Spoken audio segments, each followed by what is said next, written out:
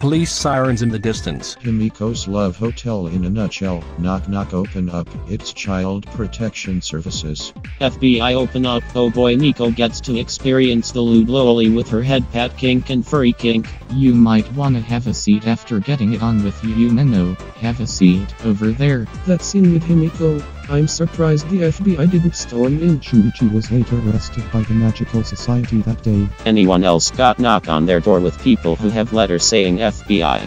Am I the only one? Oh, am I the only one who's hearing a police siren? Oh shit.